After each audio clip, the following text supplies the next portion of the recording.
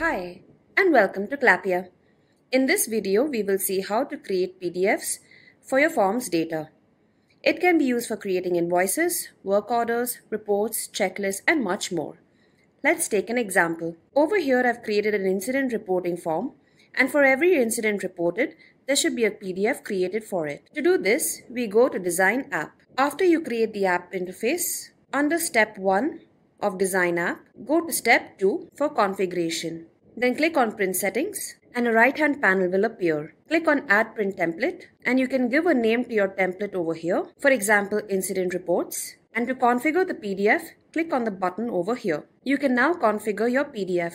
You can enable headers or footers, and in the editor box, you can create the template. You can type in some text. You can also insert images, hyperlinks, or even tables, format your table, and format your text. So let me create a template for the incident reporting app.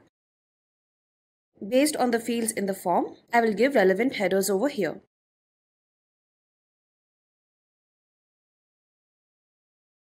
I have given the relevant headers. If I want the details to be entered in a box under type of incident and incident details, I can use the table option. Now, you can also pull information from submissions automatically here instead of manually typing them in. You can do this by calling the variables of those fields by typing in @ along with the field name. So for example, for the incident ID field, I will click incident ID after typing in @ and I will pull the variable. If you need to know the variables or check if it's right, you can go back to the app and you can get the variable names on top of every field in brackets. So for the rest of the fields, I will give the variables for the PDF.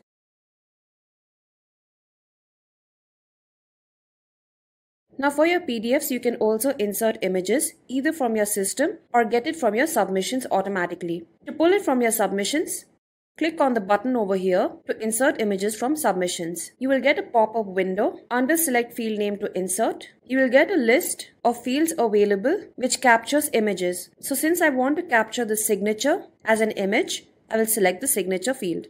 Since this is not a copyable section, I will leave this second option blank. Copyable sections means if you need to have the same fields filled in multiple times, you can create copies of your sections in your forms. You will see how to create PDFs for copyable sections too in the latter part of this video.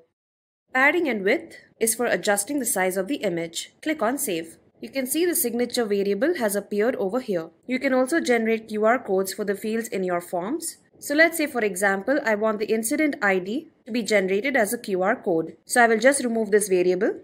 And to insert QR code, I'll click on the button over here that looks like a QR code. You'll get another pop-up window. Under Select Field Name to Insert, select the field that should generate the QR code.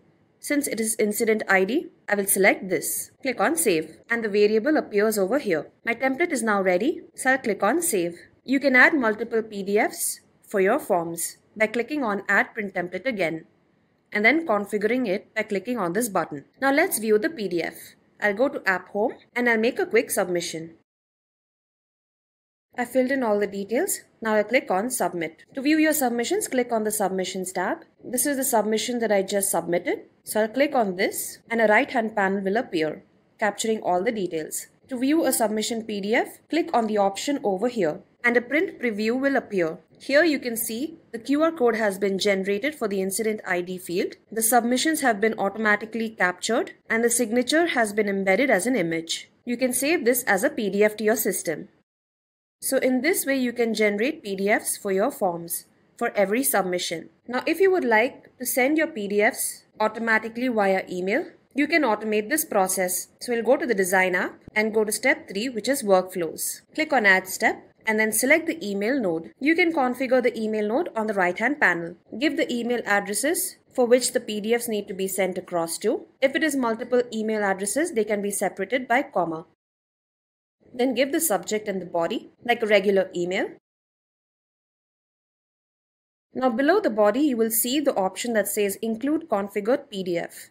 Once you enable this option, select the configured PDF from your form. If you have multiple PDFs configured, you will be able to select only a single PDF. The selected PDF will be sent across as an attachment in your email. Then click on Save. If you want to send multiple PDFs that are configured in your form, you can add multiple email nodes by clicking on the Start button. Now for every submission, the workflow will automatically get triggered and it will send me an email notification along with the PDF attached. So let me make another submission. I'll go to App Home, give in some details and click on Submit. For the new data captured, under the Submissions tab, I'll click on the new submission, click on the PDF option. You can see it has dynamically captured the details. Now let's check for the email. You can see I have received the email notification with the subject and the body, and the PDF has come as an attachment. You will get the email notification under no reply at clappia.com. If you wish to change this, you can change it in your SMTP settings in your Clappia workplace. There is a separate video on that, so do check it out.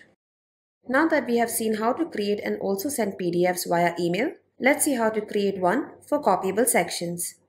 I'll go to Design app and turn this section into a copyable section by clicking on the section, and on the right hand panel, I'll click on the advanced option and then enable the option allow section to be copied during submission. You can give the number of copies that can be made for the section. So for example, I want the maximum number of copies to be 5. To get the next section, a link will be added in your app home with the text that says add another section. You can change this if you like. Click on Save. In app home, you will get the link at the bottom that says add another report. As I've configured it, click on the link and this section has now been copied at the bottom. Since I've given maximum number of copies that can be made is 5, I can have 5 sections by clicking on add another report. Now let's configure a PDF for this. I'll go back to Design app, click on step 2 for configuration, print settings, and on the right hand panel, I'll click on this button. I will modify the template a bit. I have now modified the template and made it into a tabular column. Now just like before, I will add the variable names for every field. For example, for type of incident, if I type in @ type of incident, you can see there are 5 of them. Since we turned it into a copyable section, you will have to add all of them.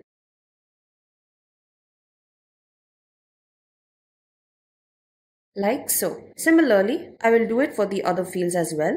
Now I have filled in all the necessary fields, which will pull the data from the copyable section. Now as you remember, I had turned incident ID into a QR code. So for this, I'll click on the option here, select the incident ID field, and under Insert Section Index, I will give in the index number for every section copied. So since I have 5 copyable sections, I will list them out from 1 to 5.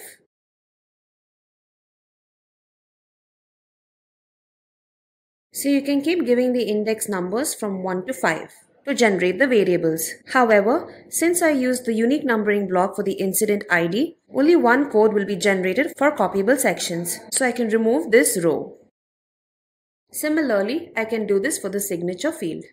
So I'll click on Insert Images from Submissions, select the signature field, and insert the section index. I will just give one for now. Now for example, if only one section has been filled in and submitted and no other copies have been made in that same submission and you would not like any blank rows to be seen, since only one copied section details will be filled in and the rest would be blank. For this, select the table, then click on the table option and click on Table Properties. Under the General option, click on Class and then select Delete Empty Rows. Click on Save.